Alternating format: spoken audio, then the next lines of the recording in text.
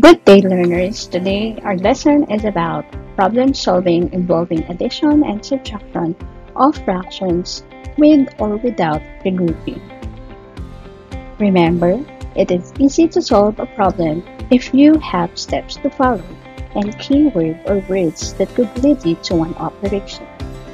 Now, let us proceed to the keywords that used in math problems. Here are the keywords used in math problems. For addition, we have added to, additional, altogether, both, combined, how many, in all, increased by, more than, plus, sum, together, total, and total of. And for subtraction, we have change for money problems, decrease by, difference, difference of, fewer, fewer than, how many more, how much more, left, are left, have left, less, less than, more than, remain, and subtract. Here are the steps in solving problems. We will use UPS. When we say UPS, U stands for understand. And under understand, we have to know the questions in the problem or what is being asked in the problem. Second is what are the given facts. Those are the numbers or fractions that we need to solve the problem. Second, plan. We need to know the operations to be used to solve the problem. And last, our solution. Now, learners, let us proceed to examples. Example number 1. It took Migs 5/3 of an hour to complete his math homework on Monday, 3/4 of an hour on Tuesday, and 5/6 of an hour on Wednesday. How many hours did he take to complete his homework altogether? Now, learners, let us follow the steps. The first one is U, which stands for understand. And under that is what is asked. What do you think is the question in the problem? That's right. How many hours did he take to complete his homework altogether? The next one is what are the given facts? What do you think are the number or fractions that we need to solve the problem? Those are 5/3, 3/4, and 5/6. Next, P, which stands for plan. What do you think is the operation to be used? Let's go back to the question. How many hours did he take to complete his homework altogether? What do you think is the keyword? That's right. Altogether. Altogether means we need to use addition. So let us proceed to solution. The number sentence is 5/3 plus 3/4 plus 5/6 is equal to n. Since our denominator are different, we need to find the LCM. So we will get 3, 4, 6, and we will multiply it to the counting numbers. Let us start with 2. 2 times 3 is 6. 2 times 4 is 8. 2 times 6 is 12. And so on. So now, as you can see, the LCD or the least common denominator is 12. So we will use 12 as the common denominator.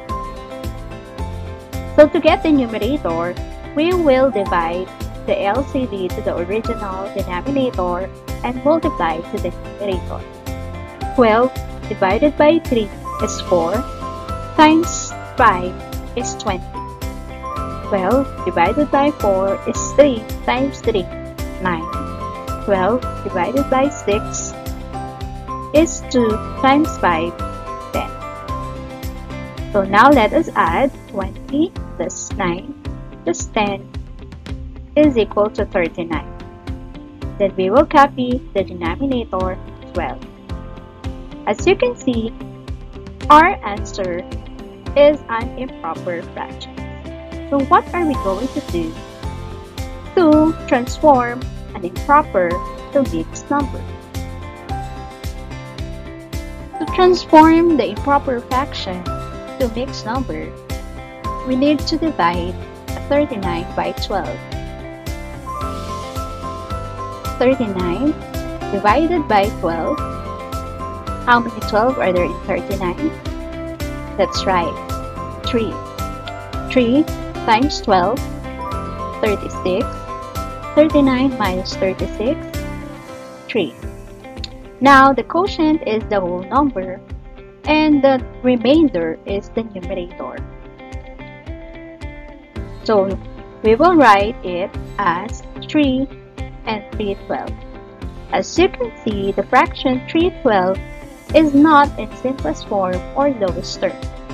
So we will get the lowest term, or we will reduce 3/12 into lowest term.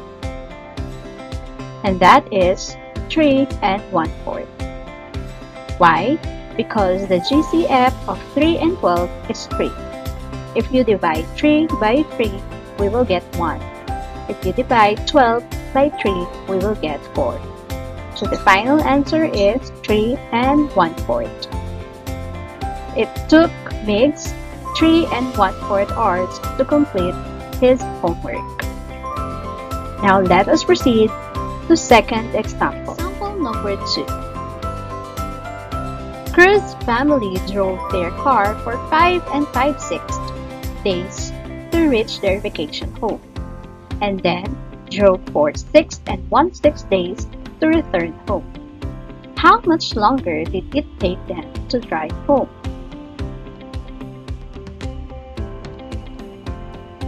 So now let us follow again the steps in solving the problem. Again, we will follow the steps in solving the problem.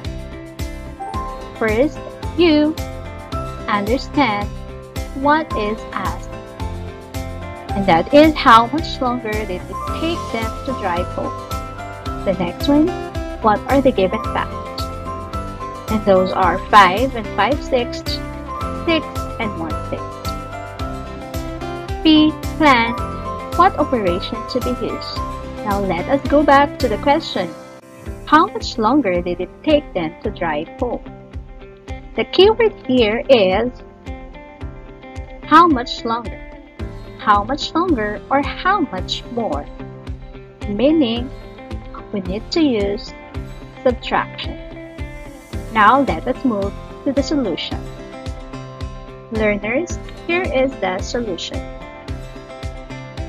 The number sentence is 6 and 1/6 minus 5 and 5/6 is equal to n. As you can see, the given fractions are similar. So the rules in adding or subtracting similar fractions is just add or subtract the numerator. But here, the minuend is less than the subtrahend. So what are we going to do? That's right. We will borrow 1 from 6. We will transform the borrowed 1 from 6 to a fraction, which will give us 6 over 6. Why do we use 6? Because the denominator is 6. It is easy to add fractions having the same denominators. Now let us add 5 plus 6 over 6 plus 1/6 is equal to 5 and 7/6. Now let us subtract 5 and 5/6 from 5 and 7/6. 7 minus 5 is 2. copy the denominator, which is 6. 5 minus 7 will give us 0. So the answer is 2/6. But 2/6 is not in those terms. So we will reduce 2/6 into lowest term. So the GCF of 2 and 6 is 2. 2 divided by 2 is 1. 6 divided by 2 is 3. The final answer is 1/3. Cruz's family took 1/3 more days to drive home. Now let us move to our last example. Example number 3. Carlos bought 2 2/3 kilograms of grapes. He ate 3/4 kilogram and gave 1/2 kilogram to his sister. How many kilograms of grapes were left to Carlos? Now let us start with what is asked. And that is how many kilograms of grapes were left to Carlos. What are the given tasks? And those are 2 2/3, 3/4, 1/2. Plan what operation to be used. As you can see, the keyword in our question is left, meaning we need to subtract. Here, we need to get first the total grapes or the total kilogram that Carlos ate and given to his sister.